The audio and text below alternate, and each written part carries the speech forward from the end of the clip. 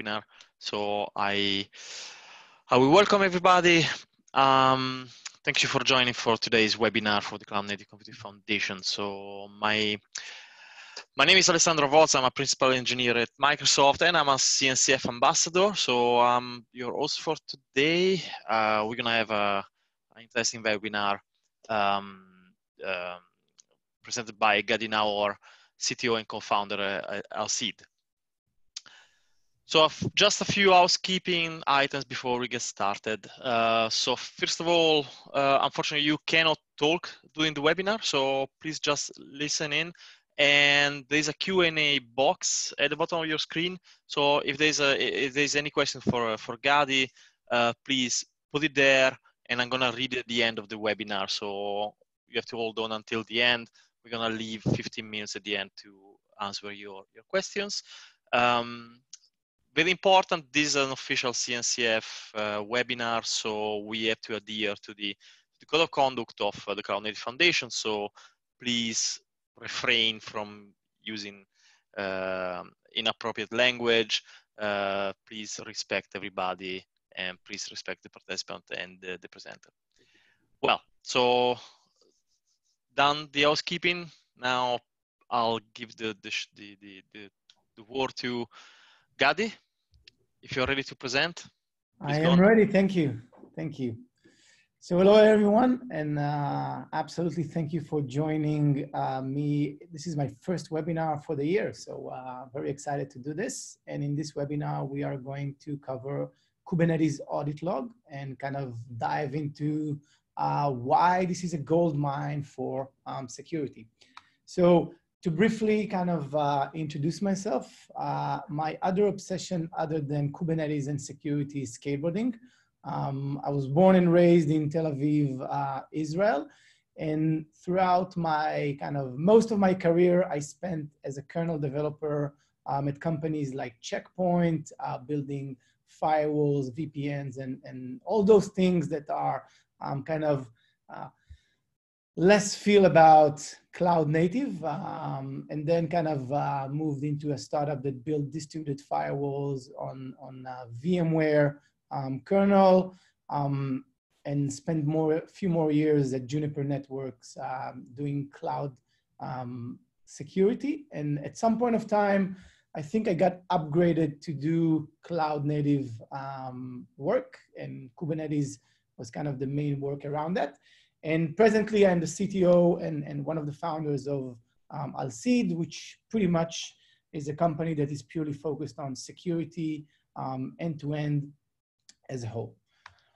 So just a moment before I dive into Kubernetes audit log and why does it matter to look into that, I want to set the stage in terms of what does it mean, where this piece of the puzzle falls in terms of the entire security of our Kubernetes clusters. So in a normal kind of constellation, we will see our pipelines, CI and CD, and these are two completely beasts. Normally with CI, we would do the source scanning, and then we will build them into containers. If we did a good job, then the image scanning wouldn't find a lot of issues. And if we did not as good a job as it can be done, we pretty much find ourselves sifting through a lot of vulnerabilities that are part of operating systems and a lot of stuff that doesn't need to be in a container. And once we bake those artifacts, we pretty much wrap them together with Kubernetes configuration files. Normally, we will do that using subsystems like Helm or Terraform, or a combination of scripting and templating. But at the end of the day, we pretty much deploy those assets into our target cluster. And at this point of time, and I will touch that briefly and later, the resources go through what in Kubernetes language is the admission phase. It's pretty much allows to inspect the resources before they are introduced into the cluster. This is a very important point in time where you can apply some security policies on top of the security policies that you do during the CD. And all of this is pretty much relates to the hygiene of the Kubernetes cluster. And as you move into kind of the workloads themselves and the underlying infrastructure, we do want to make sure that from a runtime perspective, we pretty much employ network security and process level security on whatever is running inside the cluster. Now, when I'm referring to whatever is running inside the cluster, the first thing we want to take care of is our applications. But just as important, we want to take care of the entire pod as a whole, which is pretty much our vehicle for our application containers. And we don't want to forget kind of taking care of the host itself. And when we try to think about what is the third component or the last component that we want to make sure we cover is pretty much the audit log, which captures all the API interactions or invocations made by users or by automated services that are running inside our cluster. And we can do a lot of kind of, or specific kind of actions and learn from the audit stream. And this is going to be the focus of this session. So if we kind of take a deeper step into what this Kubernetes API server means. So essentially, the API server is kind of the brain, or at least a very important piece of the brain of the cluster. So if we think about the Kubernetes control plane that runs the cluster, every request that is being submitted to the API server, it basically goes through kind of 4 stages. The first one is pretty much the authentication. We want to establish the identity of whoever, in that perspective, the principal that actually would like to perform an action or request against the cluster. At this point, the request processing will switch over to the authorization stage. So essentially, at this stage, we determine whether the established identity or whoever is trying to perform an action against the cluster is allowed to perform this action. This is specifically something that we configure using all those RBAC configuration as part of our provisioning of the cluster resources themselves. And if we pass this gate, the resource is basically submitted to the admission controlling phase, where we basically perform 2 main actions within this stage. First one is kind of mutating. So there are 2 types of admission controllers. We have mutating admission controllers that can essentially change the resource that we pretty much admit into the cluster. One good example here would be, for example, in Istio, the injection of the sidecar is something that is being done using a mutating admission controller. If you think about, for example, tooling like secret injection and such subsystems, you can implement those using mutating admission controllers. Once we pass this gate, we go through the validating admission controllers, which pretty much can say yay or nay based on compliance checks, hygiene checks, or any policy that we would like to kind of apply to the final version of the resource. And once we've done that, the resource will go through kind of a Kubernetes validation stage where we pretty much validate that the fields and everything kind of conform to the expected layout of the resource. And from this point onward, this is something that is being admitted into the cluster. Now, the API calls that basically performs the entire kind of machinery that I described here is basically captured by the API server. So if we try to kind of ask ourselves, like, who needs access, so who actually accesses the API server, we can see that because Kubernetes inherently or pretty much natively encompass the notion of operators and controllers and control loops, then we can pretty much break it down to kind of 3 main pieces or groups. The first one is kind of human operators. These are users that access the cluster. Normally, this would be either using specially written Kubernetes client, using the client libraries that the Kubernetes SDK offers, or it can be using the kube control command line, or whether this is Helm that is deploying into the cluster itself. The second group is basically captured by the system components. So for example, the kubelets that are running on the nodes and represent kind of the Kubernetes agents repeatedly or kind of continuously will probe the API server. For example, once they get a request to schedule a pod on the node, the kubelet will fetch from the API server the config maps and the secrets that are relevant to this pod.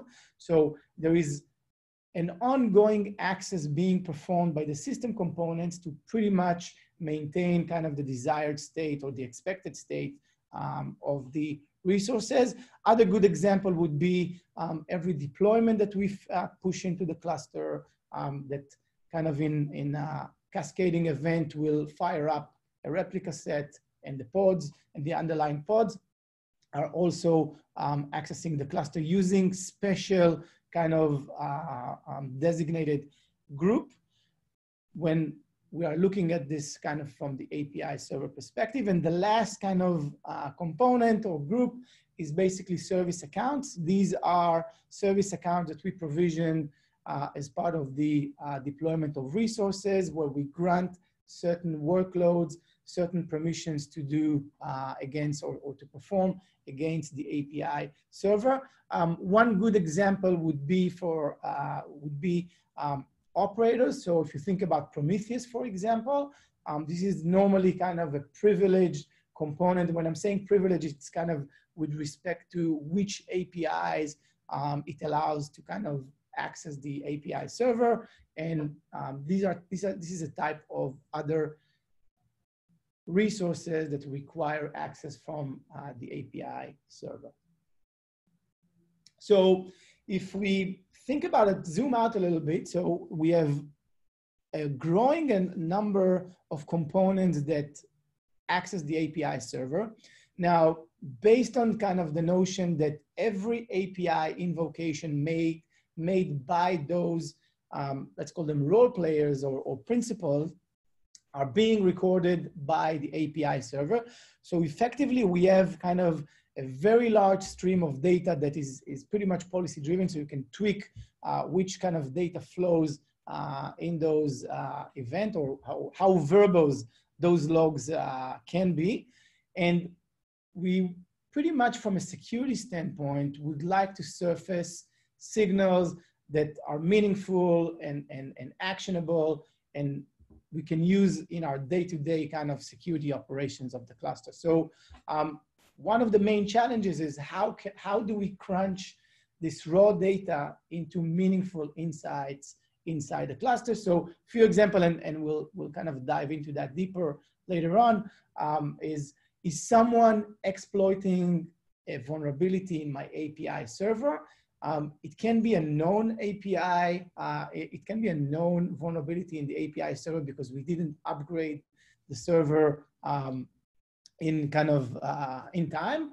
But it can be unknown vulnerability that pretty much leaves signals or traces inside the audit log itself.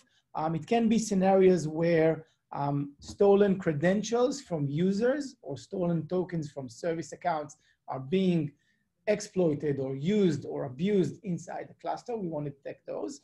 We have instances of kind of compliance-based checks. I mean, if someone kind of exec into a pod, this is something that, for example, an auditor or a compliance, from a compliance standpoint, would like to keep track of. And another example would be if a component basically have a misconfiguration in the RBAC, this is something that leaves traces inside the audit log itself. So when we try to think about how do we get kind of the audit stream, this is something that kind of is relatively a moving target when it comes to the different versions of Kubernetes that you are using.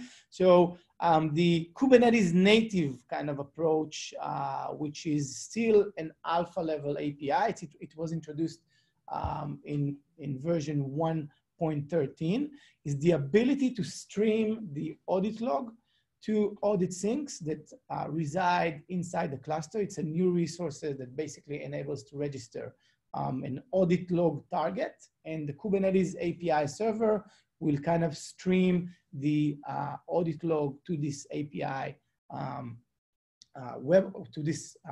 audit webhook. So essentially it enables us to kind of plug in an inspection point of the audit log that resides as part of the cluster. So you can think about it as something that you want to build to employ security analysis or misconfiguration analysis as part of your cluster security infrastructure. And if we take kind of a few more examples from some of the cloud providers, so in GKE, for example, by default, there is an audit policy in place that basically stream the audit log to Stackdriver, which is kind of the built-in log shipping service. In AKS, you can leverage the Event Hub to basically extract the Kubernetes audit log for external processing.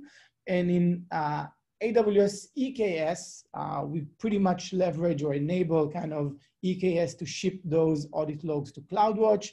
And then by streaming them to Kinesis, we can pretty much fetch those logs in order to analyze them.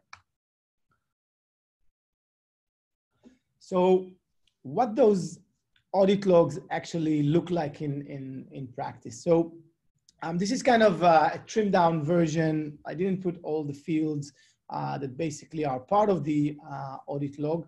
But as I mentioned earlier, Kubernetes has an audit policy that basically controls the verbosity of what exactly exists in each and every one of the logs. So you can basically control, for example, whether the resource itself will be placed in line as part of the log audit, the audit log itself. So one bad example would be to configure the audit policy to place the objects, the resources themselves of type secret. It's pretty much would be revealing your Kubernetes secret resources inside the audit log. And if you ship it to kind of external systems, you pretty much created kind of a situation where you leak secrets in a similar fashion where why you don't want to leak secrets in kind of the console logs of your container or a pod. So essentially when we try to think about what exactly the components that we have in the audit log. So first of all, we have the resource type that a principal or a service account is trying to access. And then we have, assuming this is a namespace resource, we have the namespace of the resource. And then we also get to see which verb, HTTP verb for that matter. It's pretty much represents whether we are reading, whether we are listing, whether we are deleting or updating the resource. And then on top of that, we have a few kind of pieces of information that are extremely valuable. The first one would be kind of the established user identity as part of the authentication process. So essentially we can see here the username and the group that the user is kind of part of. And when we try to think about it from establishing profiles and understanding kind of the nature of API operations being performed against the cluster, these are very important features to track when we try to understand kind of who is doing what and figuring out this kind of entire picture. We have a couple of more items or fields in the audit log. The user agent basically represents the client, something that identifies the client version that connects to the Kubernetes API server. So for example, if I'm accessing my Kubernetes cluster from, let's say, the Google dashboard, then essentially we will see kind of the user agent being embedded by the Google kind of API client as Google Container Engine. On top of that, we will see network information or network location from which the API invocation was made. Some of the fields that we see here can be spoofed by an attacker. So for example, the user agent is something that is quite easy to kind of pretty much spoof or fake. And from that, because of that reason, we want to make sure that some of the fields that are not anchored by something that we trust, we want to treat them with kind of the respected level of trust and account for that in a way that we pretty much do not associate a lot of kind of importance into those fields. And the last kind of portion is pretty much the API invocation decision, whether this is something that was denied by the API server and all that. In the rest of the fields, we can pretty much see like error codes and kind of more specific data that we can derive some insights. Just to give you a sense, like this was something that was in the recent KubeCon. Datadog had a really nice talk on Kubernetes audit log and how they basically monitor the audit log internally. And on a 2,500 cluster, the amount of audit logs per minute was 1,000 events per second, sorry. 1,000 events per second. So if you think about it, this is relatively a very large amount of data that needs to be processed and digested. And because there are very important signals that actually reside in the data, it relatively requires some heavy lifting or at least some analysis to basically surface those insights from those logs. So let's take a few use cases as an example here. From a troubleshooting perspective, we can pretty much detect system failures based on error code 401, for example, from nodes. So specifically, one example would be if kubelet on one of the nodes cannot connect to the API server, and we start to see kind of a drift in the number of error codes that we see from resources that are part of the system nodes, then this is something that we can pretty much fire to the SRE team to take down the nodes or drain them and make sure that they can connect to the API server. Another thing that I less kind of would recommend from a practical standpoint would be to check the responsiveness of the API server by measuring what is the in-flight time or the mean time to response time of the API server calls that we have. Let's take another example from more of a security kind of standpoint. We think about our production clusters as kind of a closed environment, a well-gated environment. So one of the kind of interceptions or compliance kind of elements that we can plug into the audit log in our systems is the ability to trigger alerts when sensitive pods, or in general, even all the pods in certain environments are being accessed. Some useful kind of information around that would be that for PCI compliant kind of environments, we would need to kind of keep an audit trail of who accessed the card data holder environment. So the audit log for that matter can be an excellent source of data to basically keep track, as long as we kind of surface those events in the right time and kind of put them aside for an auditor to kind of inspect. Another example would be if we want to have some internal security guardrails built into our environments where production clusters are not being either exec'd or proxied into a pods, or even dumping logs that may contain sensitive data, then this is something again that we can pretty much leverage the audit log to help us with. And it's very useful to kind of use that because it covers a lot of grounds from that perspective.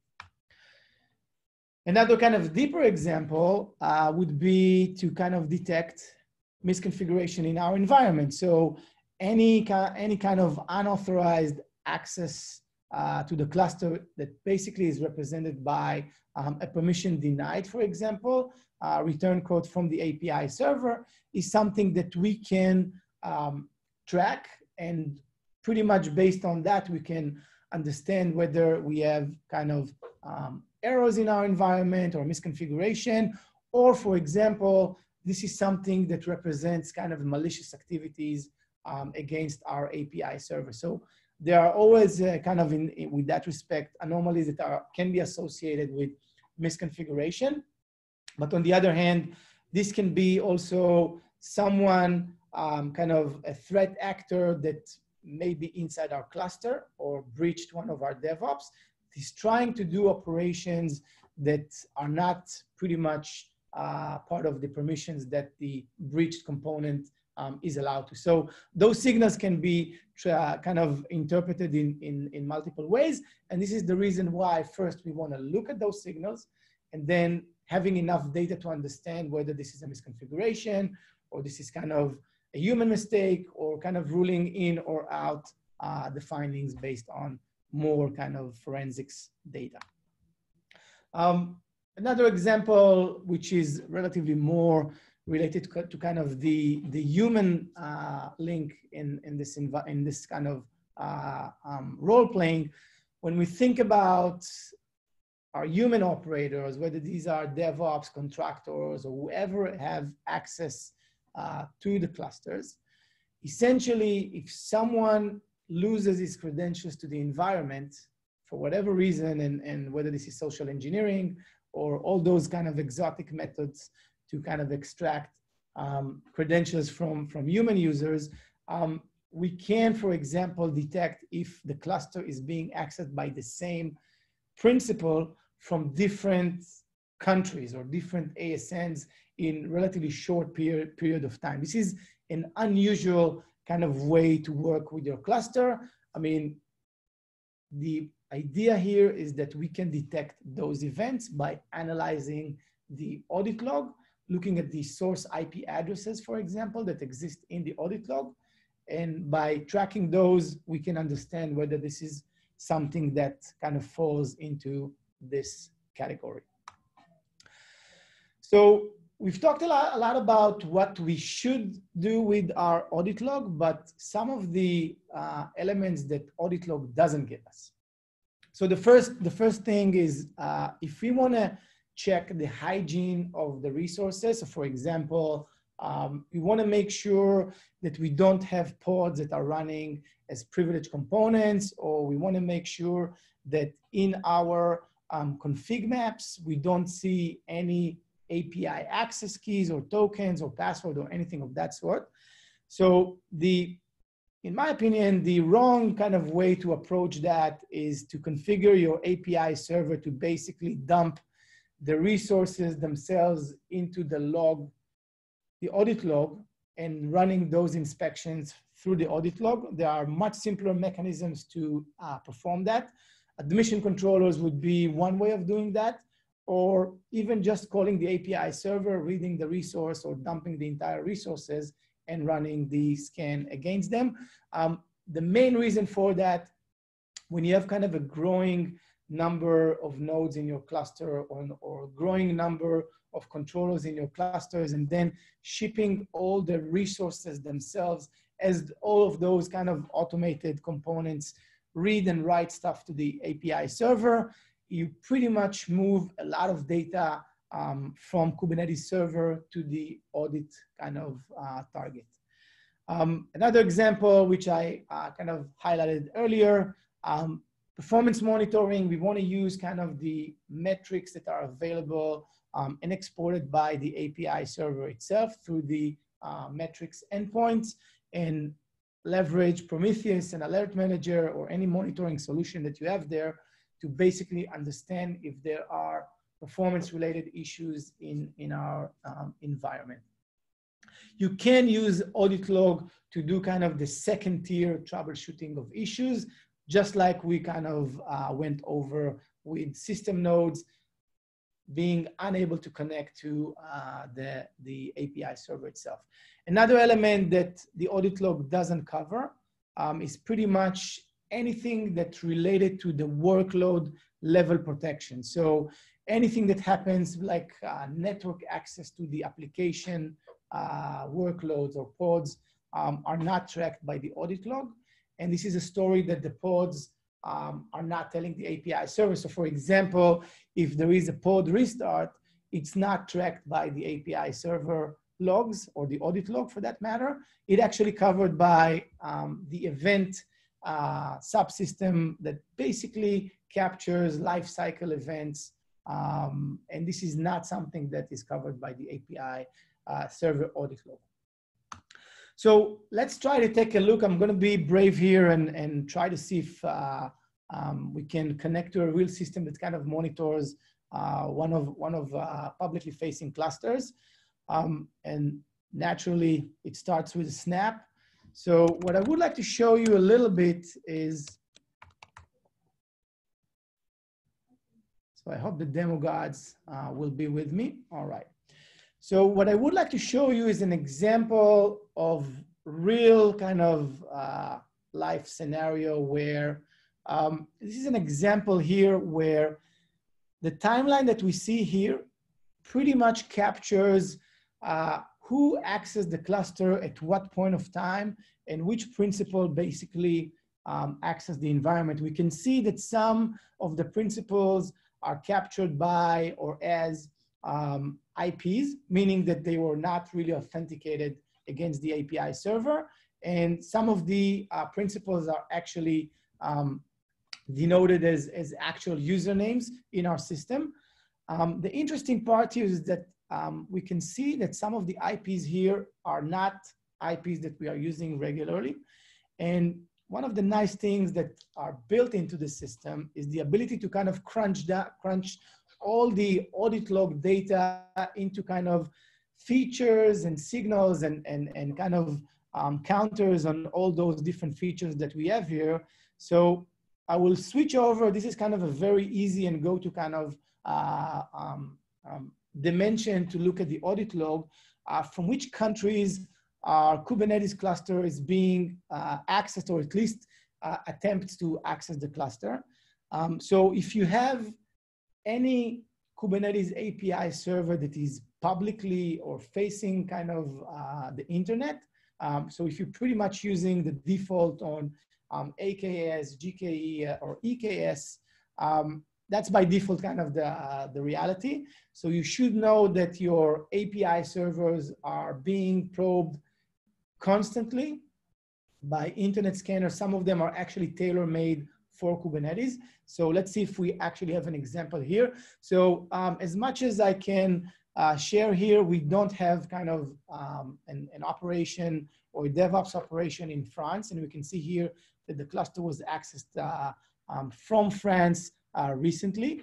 And if I scroll down, we can see kind of in a nice visualization that pretty much captures which IPs from which countries access the API server. Now, the nice thing about this, that I can basically pivot or pretty much focus the system on the individual kind of access attempts being made from France. And you can see that once I filtered out the entire audit log into kind of the dimension of an IP coming from France, we can see that that very same IP was accessing the API server specifically.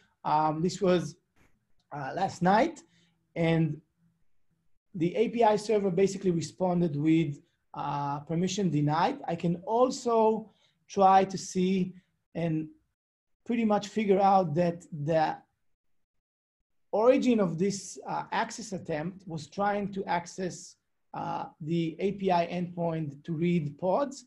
And we can see that the action itself is basically captured by the verb that we pretty much saw in the audit log. So crunching the data or the audit log stream and breaking it down to different dimensions and enriching them pretty much enables us to see or pretty much rule out and understand if there is something wrong going on in our cluster, or if everything is kind of in line with certain assertions or expectations about our environment. Just to give you kind of another example, we can, for example, see based on the audit policy, who, for example, perform exec operations into the cluster itself. We can track it down, so you can see that some of our automation system is basically accessing the system for regular kind of operations. But because we pretty much captured those kind of rules in our policy, we can pretty much fire alerts or events to a Slack channel or whatever security tooling we have there to basically capture those events, because this is something that as an internal practice, we make sure to kind of track and respond to.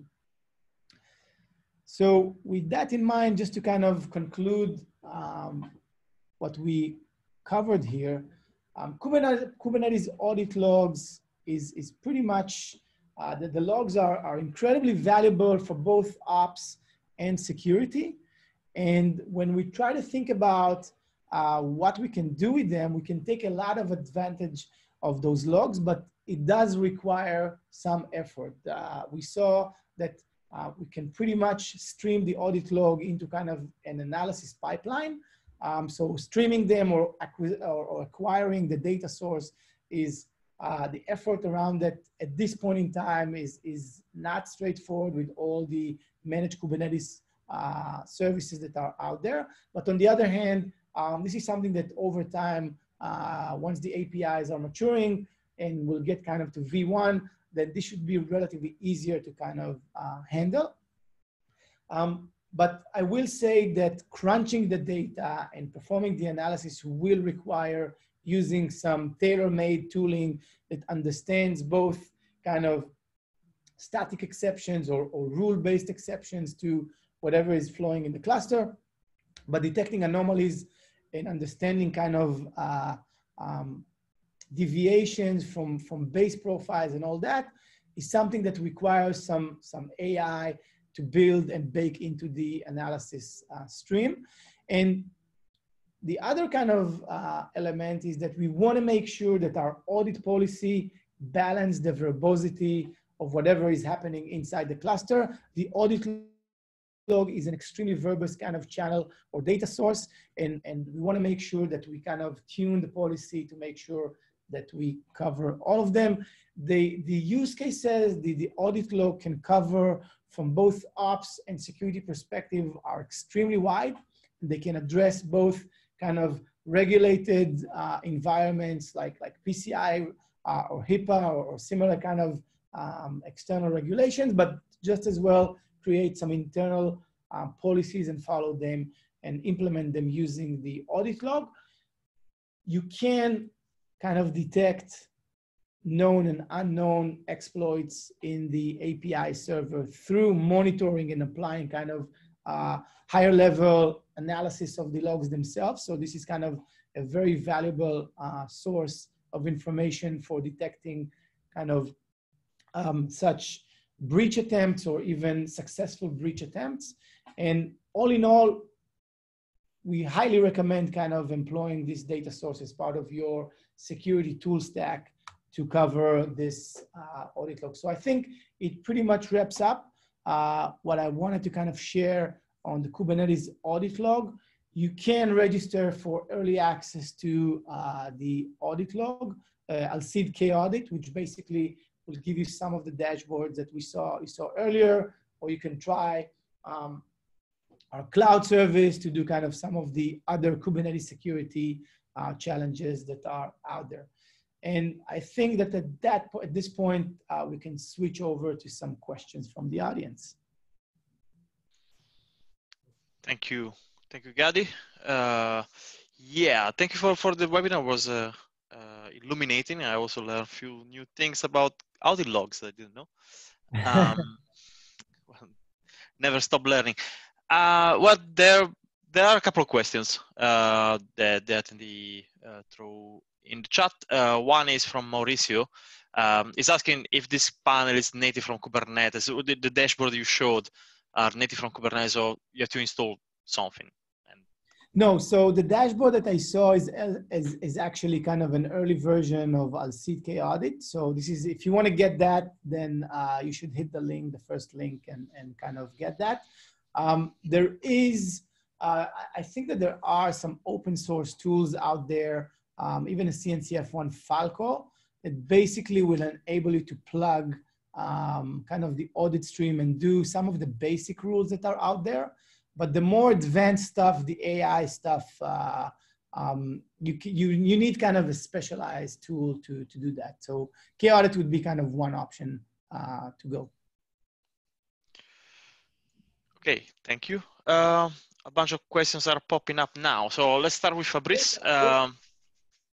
So Fabrice is asking if, say, a Java microservice with a reverse shell vulnerability was deployed on a node, how will this tool detect when an intruder gets unauthorized access with the node? So you get the question. So let's say that you are involuntarily deploying unsecure application, and then you, yes, through that. This is a great question. So actually there are two parts to kind of answer that. So it really depends what the attacker actually did. So let's say that I have a pod that basically was breached and someone kind of created a reverse shell. So if the attacker will try to kind of do the lateral movement inside the cluster to where my kind of assets, my data assets are, through attempts to call the API server. So K-Audit will basically detect that, because this would be kind of captured using the AI and the anomaly detection. However, this is why I kind of, in my first, it was the first slide in this webinar, I mentioned that the runtime defenses require different type of security tooling or a security tool to cover. So the network security is not covered by the audit log. So essentially, if you want to cover kind of, or at least if you want to track down or hunt down an attacker, a sophisticated attacker that will kind of use multiple channels to do the lateral movement and exfiltrate data, you will need to have more than one tool in your cluster. I think it's clear. Yep. So it's K-Audit is only integrating other tools. I mean, you need more than one tool to be. Of course, I mean, for protected. this type of attack, yes, for this type of attack, you will need more than one tool to detect kind of a threat actor in the cluster. Another question from Mikola.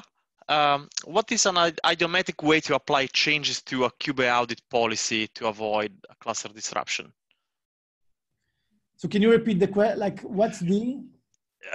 Idiomatic way. So I suppose the question is also about are changes applied to Kubernetes audit causing disruption in the operation of the cluster? So I would guess that when, and this is something that happens a lot. I mean, we change the cluster. I mean, the cluster is pretty much a living creature. I mean, if you deploy a CRD, for example, and it creates a chain of events, then the best kind of, the best way to kind of approach that is for example, if you want to monitor or at least detect disruptions that are associated with the misconfiguration, you want to track down the permission denied, kind of the 403 error code from the API server. So for example, if your steady state represents kind of 0, 403 in your cluster, you did kind of a new deployment, and now the 403 spiked, then this is something that would kind of flag you to see what happened in the last deployment and whether this is a configuration error. You can go to the audit log itself and look specific audit entries that has the 403 error code, and then look at their actual resources that fired them. So that would be kind of one motion of leveraging the audit log for analysis, but it's not part of, so the mechanics or the machinery around that is, I would say it's pretty much, you need to tailor use cases to kind of, if you want to do the static analysis. If you employ kind of AI into that, a good AI will detect those anomalies with relatively low kind of false positive rate. Okay, makes sense. The question was also focused a bit more. So the question was more about if the updates to the Kubernetes audit policy needs restarting of the Kubernetes API server. No, so absolutely not. As long as, so maybe there's one, so it really depends on which Kubernetes service you use. If you use the managed kind of GKE, EKS, and AKS and friends, absolutely not. You just need to kind of turn this feature on and the logs will start to stream to the analyzer. Yeah, so I think there is also a related question. Does this service run as a sidecar to every pod? But no, absolutely not. You need to deploy one cluster analyzer per cluster. Okay, great. Moving on to other questions. So, is there an integration with Prometheus? Yes, so we have some security metrics that are exposed from K-Audit. It just, you need to kind of enable them. By default, we don't enable the security metrics pretty much because disclosing kind of security, let's say it's pretty much discloses kind of aspects of the security posture of your environment. So we're kind of sensitive or paranoid about that. That makes sense. But the short answer is yes. Okay, great. Yeah, it's a standard for monitoring.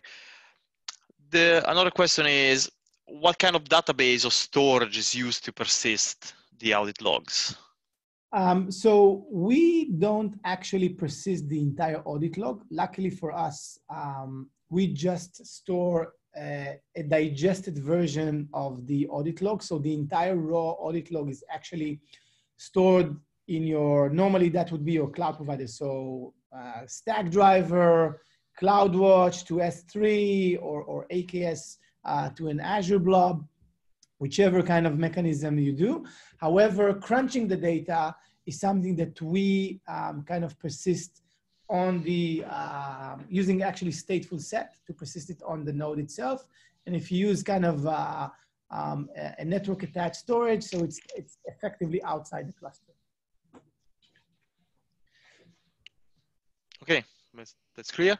Coming to the end of the question. So a question about what is the advantage of using this over more traditional logging systems like Splunk or Elasticsearch? Great question.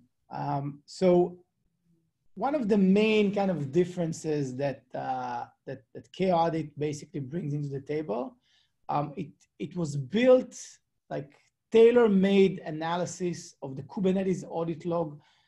It pretty much captures or understands some basic or core concepts of Kubernetes itself. Like for example, what are nodes in the cluster, or what are service accounts, or what are users, or how the APIs are being structured, what is resource.